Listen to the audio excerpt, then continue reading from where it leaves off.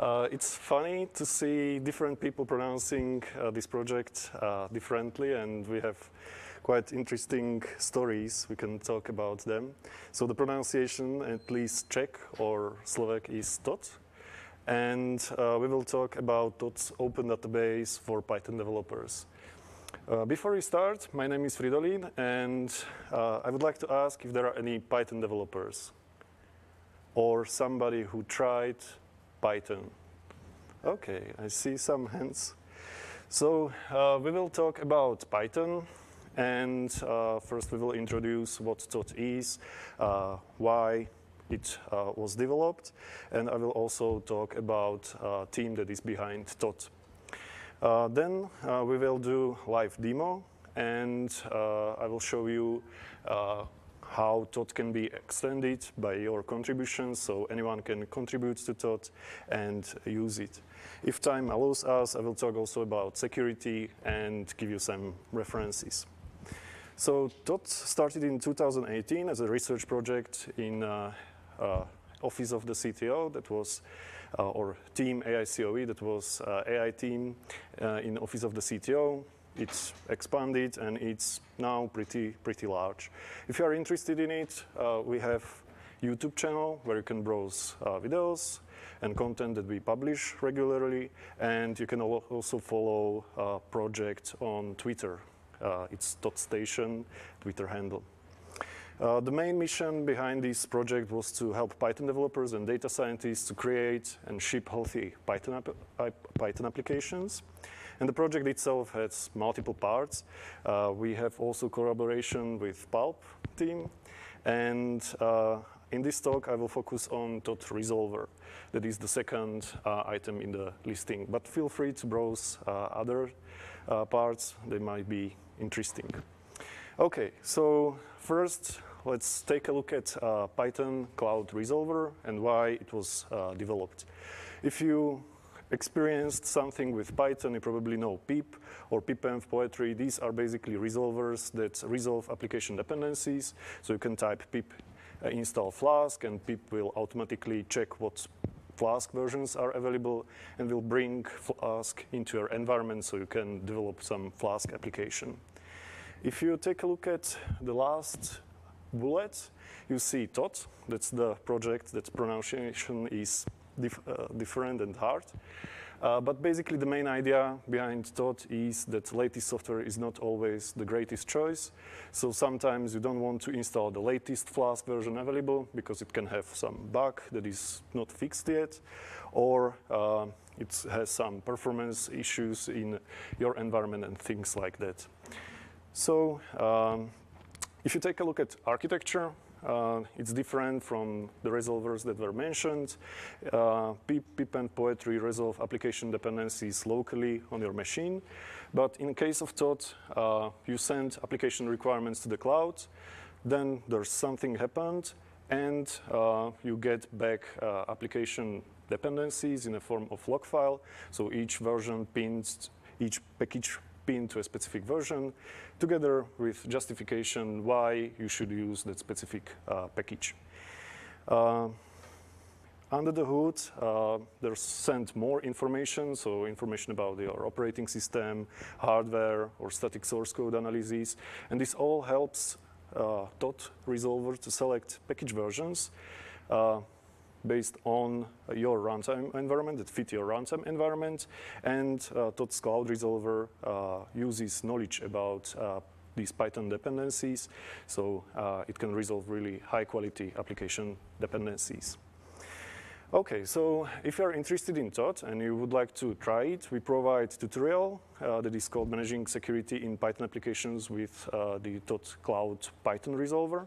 It's a tutorial that will guide you through steps required, how to set up your environment to run Thoth or contact Thoth and use it. If you start with this tutorial, you will be first setting up your environment, and you will need Thamos CLI.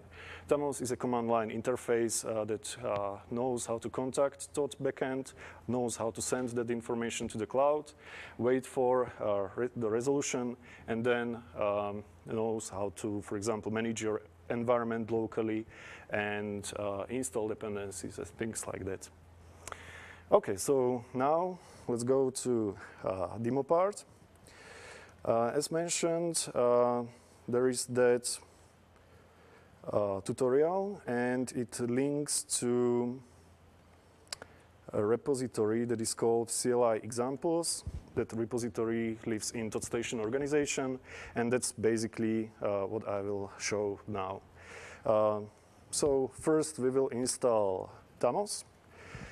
It's already installed in my environment, but you will see that now we have environment ready to talk to Thoth. If we take a look at repository content, we see that there is some application that is called Game of Life, and that's the application that we will run. You can also see a pip file that states application dependencies. It's a very simple application, so there are just few dependencies. We are running Python 3.8, and what we can also check, we can check Thoth's configuration file.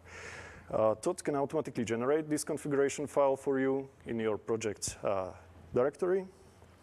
And it basically states inputs to that recommendation engine or to that resolver, so that it resolves application dependencies specifically for your environment. Thamos config automatically generated this configuration file. It automatically detects what or how your environment looks like. So here you see CPU, GPU. I'm not running any GPU, what version of Python I'm using, and also any additional dependencies such as OpenBLAS if you run some data science applications or machine learning applications. So this is the configuration file. You can adjust it by hand or keep the automatically generated one. And what we do now, we can call Thamos advice. And in this case, Thamos collects information from the configuration file, sends it together with information about your application dependencies, and sends this information to the cloud. The resolver does its job, and here you can see information that is provided by the resolver. We can see two tables. The first one is application stack guidance. That is some generic information and suggestions. For example, that I should use version range specifiers because that's a good practice. Or information that some packages were removed because they have known issues in the runtime environment that I'm using. Then you can see the second table, that is recommended stack report. And in this table, you can see information per package. So here you see, for example, information about package click that is used in my application, and also some security-related advisories, for example, Pillow in these versions. In this version has some CVE, so I should be aware that there's some security vulnerability in my environment. If I'm fine with that, I can install dependencies and run my application. But let's say I'm not fine with these security, these vulnerabilities that are present. So what I can do, I can ask Thoth once again to resolve my application dependencies, but this time without packages that would introduce some security vulnerabilities to my application. So once Thoth computes results, you can see now I'm running some Pillow that has that doesn't have that security vulnerability, and in this table you can also see which versions of Pillow were removed because of CVE that was present in them. Okay, so now let's do Thamos install. In this case, Thamos creates virtual environment for my application, installs dependencies, and once these dependencies are installed, I can run my game. I will silently pass no pedantic. That's because I'm not running Fedora as in the configuration file. And now I can see our game. So I can play game of life. So here you can see AI. Okay, so that was our demo, just to explain that no pedantic. If I would run it this way, my operating system configuration does not match the configuration stated in Thoth's YAML configuration file, so that's a check that is done because I'm running Ubuntu instead of Fedora. Okay, so that was our demo. You saw a lot of information. You saw these two tables. They provided information about packages and also runtime environment that I'm using. Now let's try to extend knowledge about these packages that we consume and try to provide a way how to enhance the resolution process so that we get high quality dependencies. The whole resolution process is modeled as a resolution pipeline. This resolution pipeline is made out of pipeline units, and basically they accept inputs. Then during the resolution, each package goes through a pipeline that is constructed, and there is implemented a reinforcement learning algorithm based on TD learning that selects the most appropriate versions for your application. So now let's try to check how these pipeline units are implemented. You can implement them directly in Python. In that case, you provide implementation in Resolver's code base, but you can also use declarative interface that uses YAML files to describe how the resolution process that selects specific packages should look like and what actions should be taken during that resolution process. This declarative interface in the form of YAML files is available in prescriptions repository that is available in ThothStation organization. Anyone can contribute. You can see these YAML files as YAML files that are used in Kubernetes or OpenShift that describe desired state of a cluster. In this case, prescriptions describe how the desired resolution process should look like. We can take a look at this database. So here you see ThothStation prescriptions. You can also browse documentation, which will explain how you can write these YAML files and how you can benefit from this concept. And we can quickly check, for example, some prescriptions. As you can see, the directory structure is pretty large. You can find prescriptions specific to some packages. So, for example, we can check prescriptions for machine learning library that is called TensorFlow. And some prescriptions are automatically generated by bots, but some prescriptions are provided by users. So, for example, we can take a look at this prescription that states that if TensorFlow in these versions is going to be resolved, then together with H5Py, that is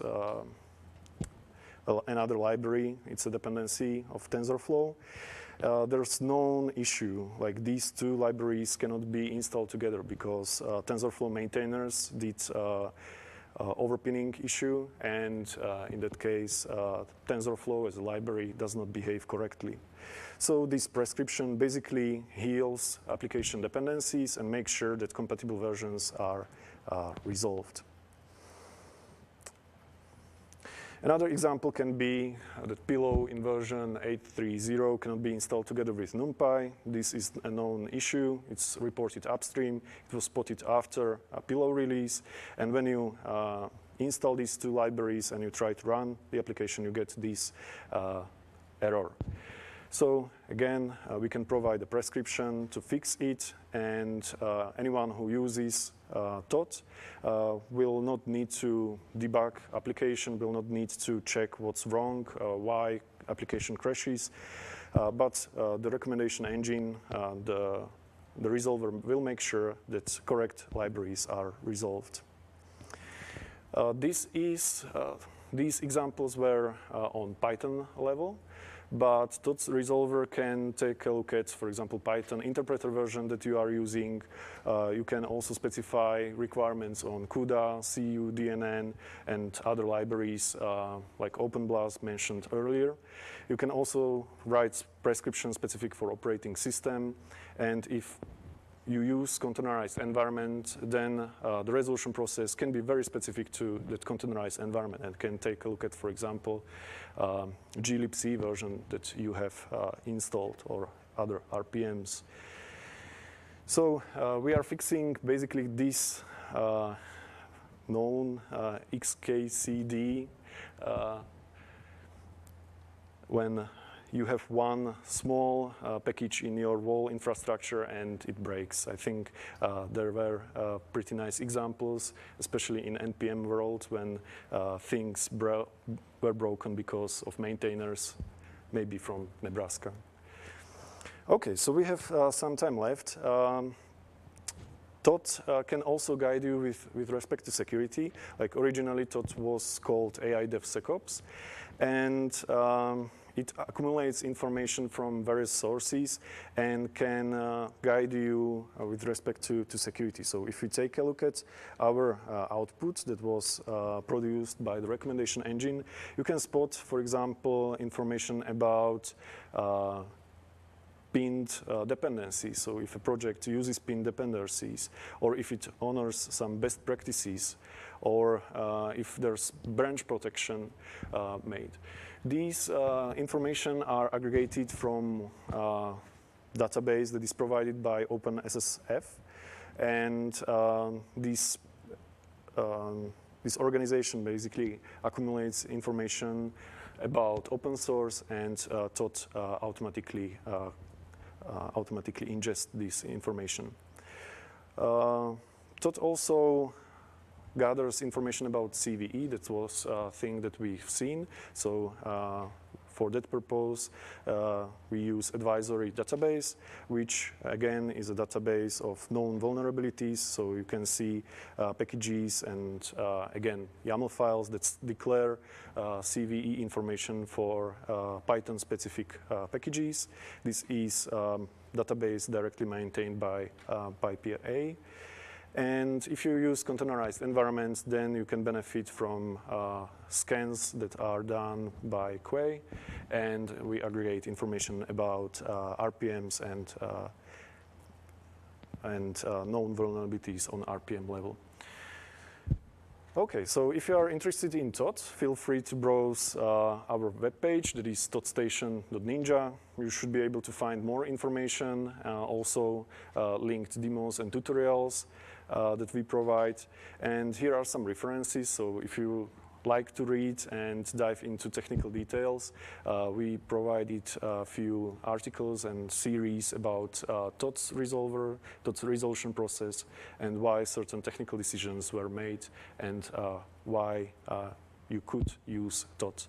Thoth is an open source project. API endpoints are available to the community, so anyone can use it, and anyone can contribute knowledge about Python dependencies or Python application stacks, so the whole community can benefit.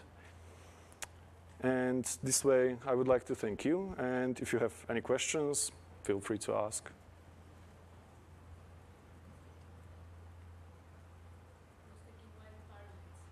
Sorry? Why pyramids? So Thoth is god of wisdom. It's an Egyptian god, but it's also Thoth station. I think it originates Star Trek. Is it Star Trek?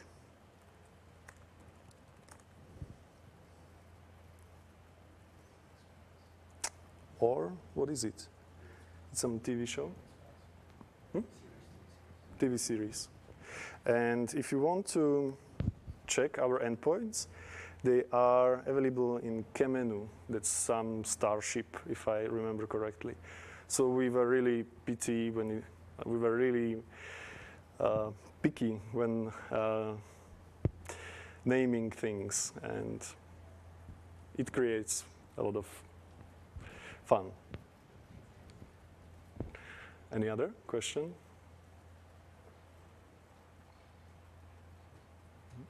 How can we get those references? Is your slides going to be available somewhere? So the question was where you can find our slides or these references that were in presentation. We did talks on different conferences, DevConf Mini including, and here you can find slides.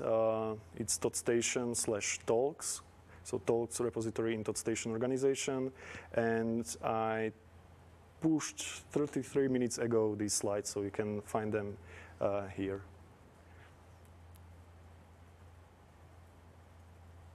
With all the references, and they should be clickable, maybe when you download it.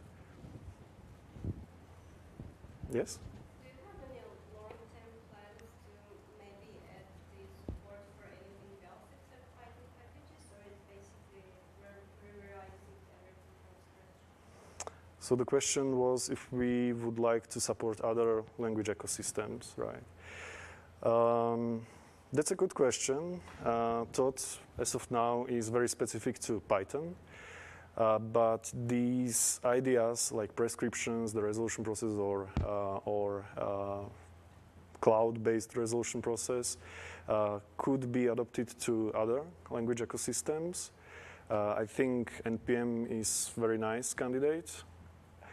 But as of now, the whole infrastructure is written in Python. There are parts that are written in C, C++, but the core infrastructure and also the resolution is very specific to Python. So if there are volunteers to extend, I think it could be very valuable. Are there any other questions?